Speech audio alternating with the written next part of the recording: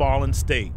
So when you were growing up, the black kids didn't, or the white kids didn't know if you were black or white? Yeah, they were often asked, like, Elliot, what are you? Were you hated by the blacks because you look white? The kids, yes. It was majority black boys. There would be those that just didn't like me, you know, that wanted to fight me. I couldn't figure out why. The white kids never really picked on me or bothered me, but the parents, the girls that I used to like to date, they disapproved. Was it hard on you? Yeah, I struggle with knowing who I am.